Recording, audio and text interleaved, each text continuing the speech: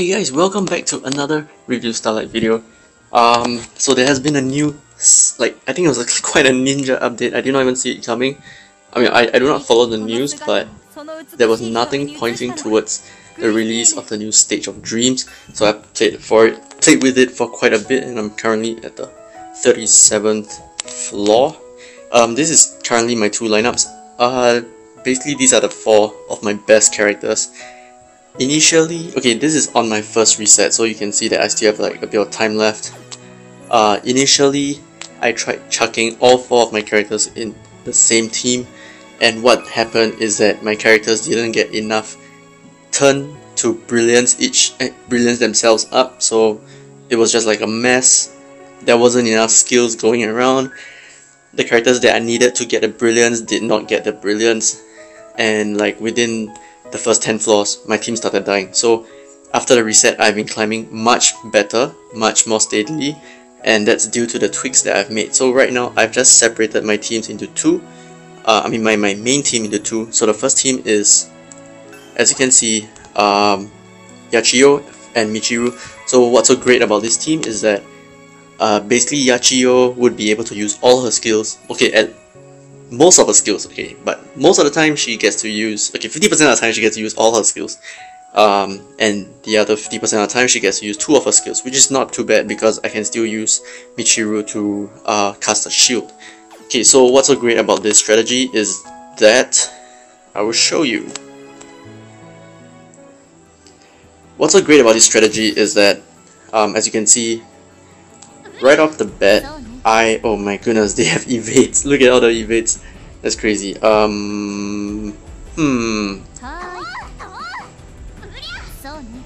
Yeah. Oh man, gonna waste one whole turn. Okay, so right off the bat, you can see that I have more flexibility with my skills. I'm able to use more of Yachiyo's skills at the same time, so that's pretty nice. There's no conflict with other characters. Okay, let me think. Oh, okay, so stages with evades are really my worst nightmare. It should be everyone's worst nightmare, to be honest, because firstly, you're not going to be able to kill them on one turn, and secondly, that means that you're going to get hit. And in this content, I'm not sure whether you're aware, but if you get hit, you do not get unhit, so you do not get healed at the end of the battle. So yeah, stages with evasion, that is a real problem. See, I'm gonna spend this whole team, this entire turn, just to remove all the evades on that crystal. Yeah, look at that, that's terrible. Okay, so another thing to note is you would best want to climax one at a time. So you do not want to have, like, let's say you're running two, for some reason you're running two nukes, okay? Two nukes on the same team, like Musketeer Juna and Yachiyo. You do not want them to have their brilliance stacked at the same time, because what happens is that you pretty much only need to use one climax act to clear the whole field.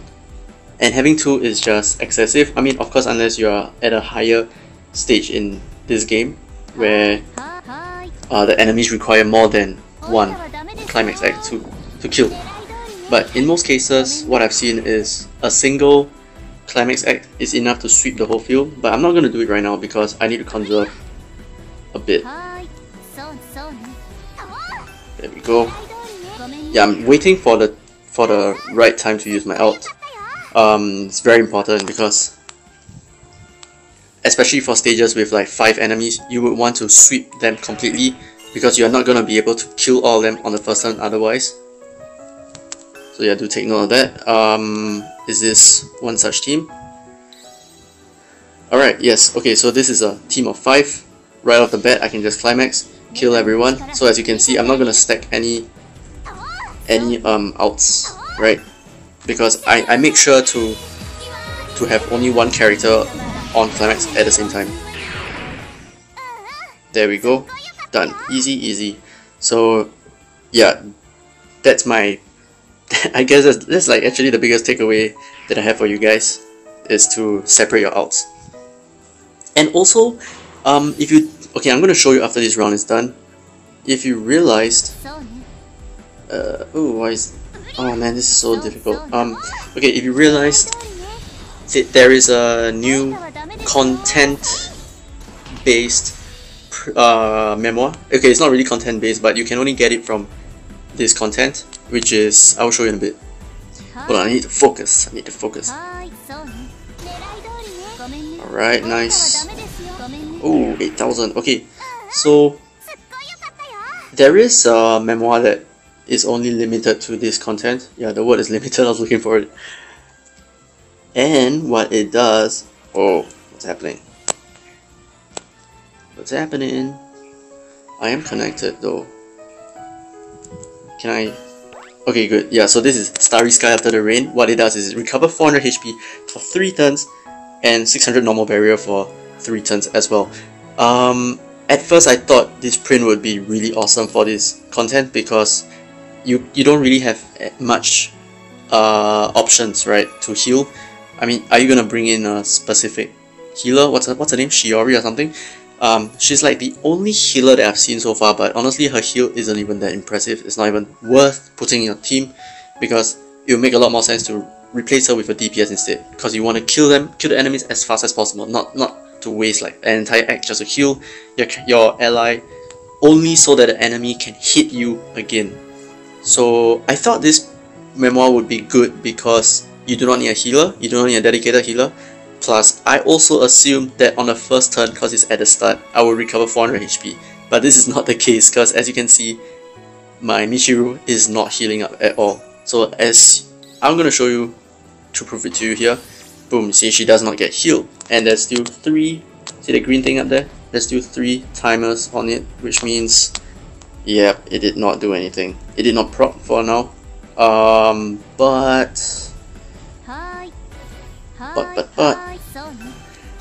on the next turn it will proc. But then again, you know, I do not want to have to take...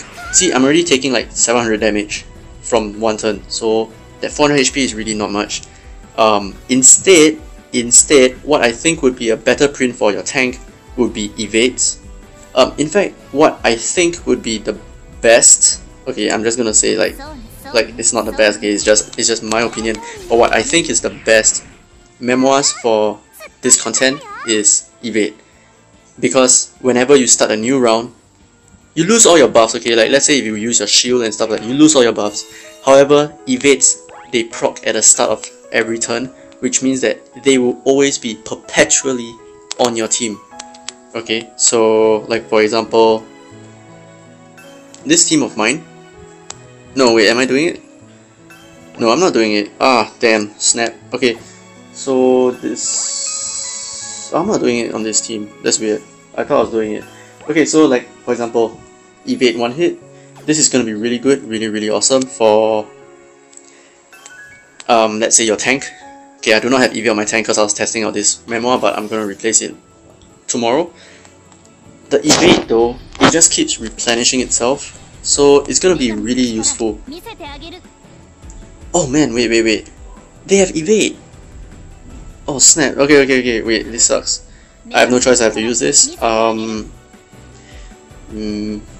Wow, this is really stressful for me. Oh, this sucks. RIP. What was I saying? Oh yeah, evade is gonna be really useful because you are guaranteed to block, to completely negate a single hit, which would be more useful in the long run, I would assume. I need this. It's gonna be more useful in an average fight. An average enemy lineup is gonna be more useful. Okay, one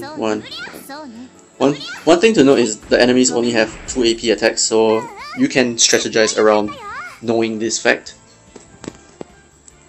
Okay, so for tanks, yeah, like I said many times already, what I would recommend is evade. Fortify, not so much. Fortitude, not so much. It's ridiculous. Fortitude is not important at all for this content. Because if you're gonna die, then you're just gonna like survive 1 more hit, which doesn't make sense. Rather, evade makes sure that you survive in the first place. And for your DPS, what I would prefer would be Brilliance, alright, because every time you enter a new fight, you're going to charge your team up automatically. Yeah, I think that would do it. Right, so that would be like my #1 priority for DPS characters. Just give them Brilliance.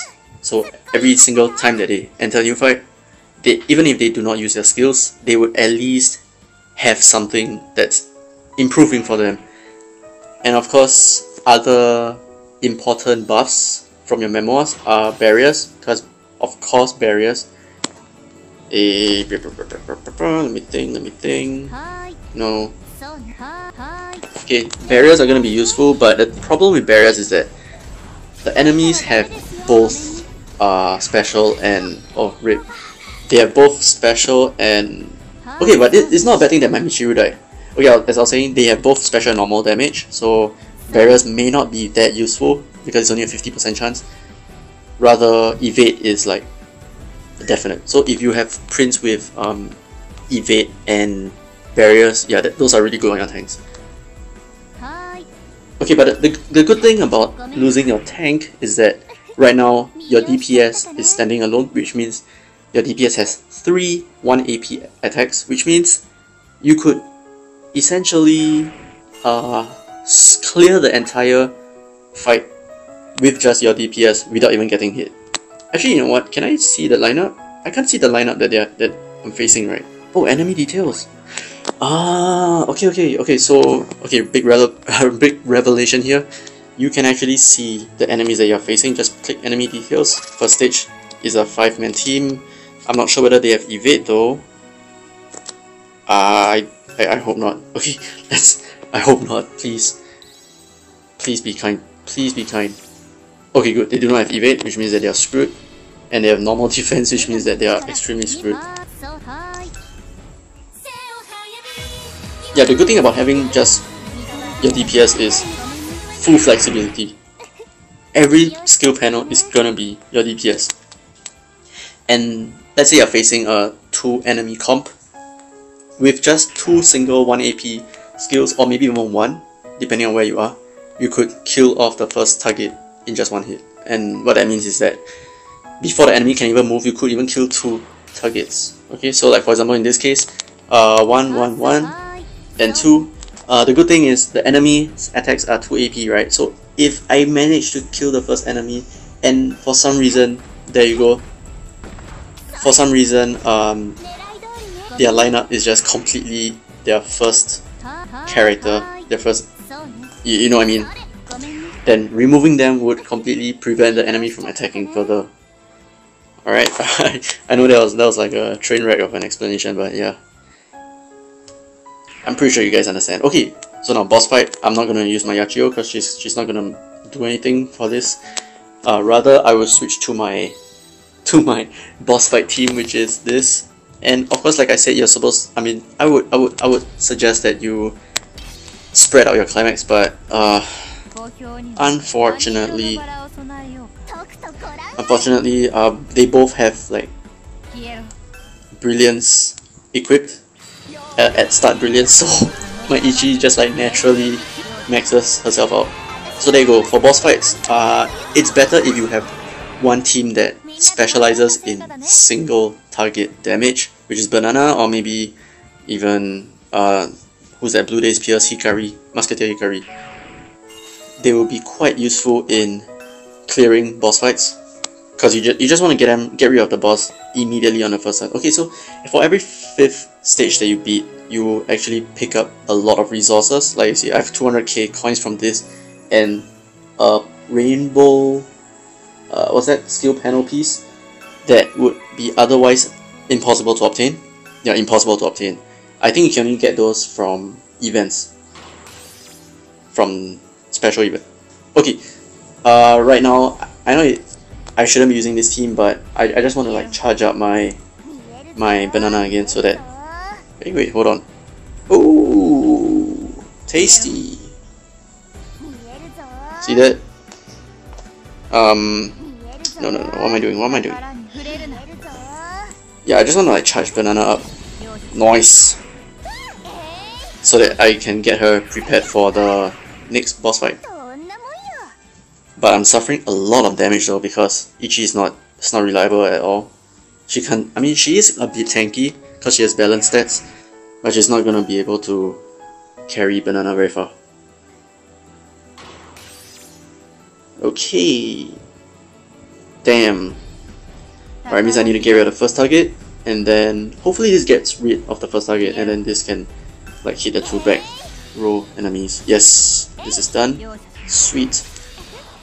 Oh no. Oh, so that one's a middle. The middle guy was a middle row thingy.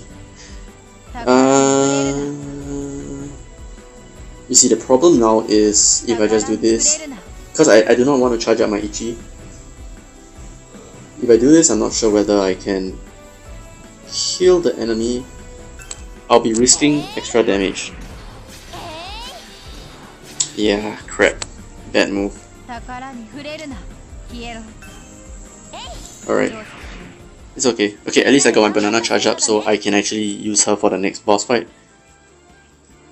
The bosses are just slightly tankier, but then again, like I said, you do not want to have to endure any damage at all.